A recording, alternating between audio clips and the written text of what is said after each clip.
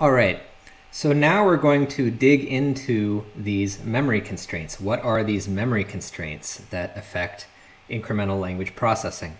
And we're going to develop an information-theoretic model of those memory constraints, which is going to explain these dependency locality effects we saw in the last section, and it's going to predict new kinds of effects in language processing and in word order under a heading that we call information locality. So let's get to it. We're going to build from an existing information-theoretic model of language processing called Surprisal. So Surprisal theory holds that the processing difficulty that you experience as a comprehender per word, which is measured as something like the reading time per word, is predicted by the surprisal of that word in its context, up to proportionality. So the complexity of understanding a word W, given some context, is given by the negative log probability of that word given the context. And that negative log probability is what's called surprisal. This is now empirically quite well supported. You get a very good linear relationship between surprisal and reading times if you look in large corpora of reading times. And this theory can also explain certain very characteristic effects that have been studied in psycholinguistics. For example, a lot of garden path effects can be explained simply using this formula, using surprisal. You can think of the surprisal as the information content of the word, measured in bits when the logarithm is taken to base 2. So essentially, a word that has more information in context is going to be slower to process. It engenders more difficulty because it has more information in it. Now, both surprisal and dependency locality contribute to processing difficulty as measured in things like reading times. Surprisal on its own does not account for these dependency locality effects, which I was talking about earlier, because remember, those dependency locality effects depend on memory. And there's nothing here in surprisal about memory. Surprisal is about expectation. It's about how much you predict the upcoming words. It's forward-looking. Dependency locality is based on memory. It's backwards looking. It's about how you retrieve information about the past. So what I'm going to be doing now is developing a unified model for surprisal and dependency locality, incorporating memory restrictions, memory constraints, into a surprisal model in a way that accounts for both surprisal effects, dependency locality effects, and some of the interesting interactions between those things. So let's think about what surprisal theory is really saying, and I'm going to visualize the sort of information-theoretic interpretation of this stuff. So let's think about the surprisal and the potential processing difficulty associated with the word out in a context like Bob threw out. So the information content of out, as quantified by its surprisal, you can think of that just as this amorphous blob of information, represented as zeros and ones here. So you can think about this as just any representation of the meaning and the syntax of this word out. So what is that information? How is it represented? Well, you could think about that as, in terms of like feature attribute value matrices. You could think about it in terms of maybe something pictographic or symbolic. You could think about this as a pattern of activation in a neural network. The key thing is that when we use surprisal, when we use information theory, we don't actually have to worry about the representation. All that matters is not how this is represented. All that matters is how much information there is. Another way of saying that is that if you take whatever representation you like and rewrite it in a minimal way in terms of binary features, how many features does it take? That's how many bits of information are in that representation. So the quantity of information in this word out is going to be given by simply the negative log probability base 2 of the word out. That's the information content in a representation-independent way of this word out. But remember, surprisal is about your processing difficulty in context. And this is just the information content of the word out without considering its context. When you consider the information content in context, which is going to be your surprisal, that's going to be given by the log probability of out given the context Bob through. And you can think about that as taking the information content of out in bits, and then some of those bits are predicted by the context. The blue bits here were predicted by the context. And your processing difficulty is simply the remaining bits. It's the number of bits in the information of the word out which were not predictable given the context. So the yellow bits here become your processing difficulty. The unpredictable bits are hard to process. Okay, so that's a pictographic idea for surprisal theory. Now we're going to generalize this to take into account memory.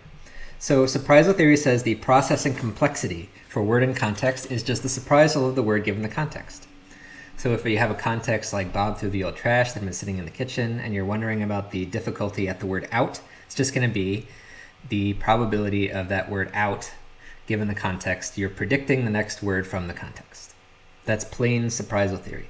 But now we're going to have to generalize it, because this picture, as I've written it here, can't entirely be true. Why can't it entirely be true? Well, because you don't actually have access to the true context that's predicting the next word. As a comprehender, you don't actually know the context. All you know is your memory representation of the context. So actually, there is a true objective context. Bob threw the old trash that's been sitting in the kitchen. But what you as a comprehender have is not the objective context. You have a memory representation. And what you're trying to do is predict the next word given the memory representation, not given the objective context. And that memory representation might be lossy. You might have lost information. You might have forgotten the particular words that were used in the context. It might even be more lossy for words that are farther back in the context. So in lossy context surprisal, we say the processing complexity for a word in context is given by the surprisal of the word given a memory representation of the context, generalizing plain surprisal theory. So let's think about this again in terms of these blobs. You have your processing difficulty is the number of unpredictable bits in yellow there. And the blue things are bits that are predictable from context, so you don't need to worry about them. But now remember, you don't have the real context as a comprehender. You have your memory of the context. And in your memory, that's going to contain some subset of the blue bits. So there's going to be stuff that you remember about the context, which helps you predict the next word. But there's going to be stuff that you did not remember. And so you're not going to be able to predict those bits in the word, and that is going to get converted into excess cost. The surprisal of words given memory representations on average is going to be higher than the surprisal of words given the actual context of those words. So the stuff, the predictive information that was in the context but not in your memory gets converted into excess cost. And in fact, you can write the lossy context surprisal as just the surprisal of a word plus this excess cost term, which tells you how much extra cost you have because of the lossiness or the noisiness of your memory. Now, if this is a bit too informal for you, you can actually convert this into very real terms in information theory. So H here is entropy, which is average surprisal. This says the average surprisal of a word given a memory representation is just the entropy of the word given the context, plus this excess cost, which comes out to be a mutual information term. It's the mutual information of the word and the context conditional on the memory. Now, let's think about our paradigm example for dependency locality. Bob threw the old trash that had been sitting in the kitchen out. We think that really the key word for predicting that word out was the main verb threw here. So the word threw is really the thing that makes the word out predictable in context. And here it's really far from the word out. Now let's imagine you're trying to predict the word out, not given the objective context, but given a noisy memory representation of the context. And in particular, we will assume, as an assumption, that the memory representations actually lose information at a constant rate per unit time. So these memory representations are increasingly lossy as you go back in time. So your lossy memory representation is something like this. You might not really remember that word through, and now when it comes time to predict the word out, you're in trouble, and it's extra surprising.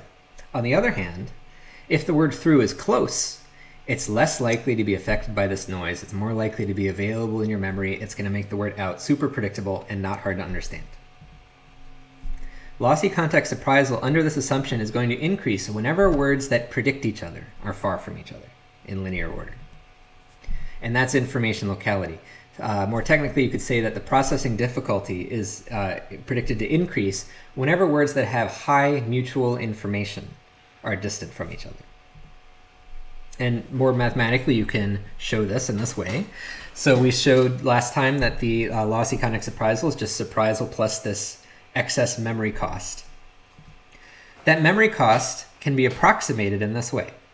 So this is a scary formula, but it's not too bad. What this says is the memory cost here is a sum over all the pairs of words in an utterance of two things. There's this f, j minus I. This is the proportion of information which is lost for a word which is j minus I time steps in the back. This is monotonically increasing by assumption. So you're losing more information for words that are farther back in the past. You multiply that with the pointwise mutual information of the two words wi and wj that you are considering. So this thing is going to be high when you have words that have high PMI that are separated from each other by large distances. And it's going to be low when the things that have high PMI are close to each other. So that's information locality. I've been claiming, though, that this is going to recover dependency locality. Let's see if that's really true. Let's see the conditions under which that's true. So let's put the two generalizations next to each other. Dependency locality says there's difficulty when words and dependencies are far from each other. Information locality says that difficulty happens when words that predict each other are far from each other. So information locality will reduce to dependency locality if syntactic dependencies just identify those word pairs with high mutual information. We can do this a little more formally. So dependency locality just says that you take a sum over all the word pairs in a sentence, and you take the distance between them, j minus I, take some monotonically increasing function of the distance, and you multiply by this thing in brackets here, which says it's going to be 1 if those words are in a dependency and 0 otherwise. It's called an Iverson bracket. That's dependency locality, one formalization of it. Information locality comes from an approximation to lossy context surprisal, which looks like this. You just have a monotonically increasing function of the distance, that's f, multiplied by the PMI. If the PMI basically approximates the Iverson bracket, if it approximates parsing, then we have information locality reducing to dependency locality. So I've argued that this processing theory predicts that words that predict each other should be close to each other to avoid processing difficulty. That was derived from a theory of processing difficulty that incorporates effects of memory and probabilistic expectations. And you can check out these papers for evidence that this also captures a number of other psycholinguistic phenomena. And I've argued that dependency locality is actually sort of subsumed into information locality. And in the next section, I'm going to be presenting evidence substantiating this claim and also claims of information locality beyond dependency locality.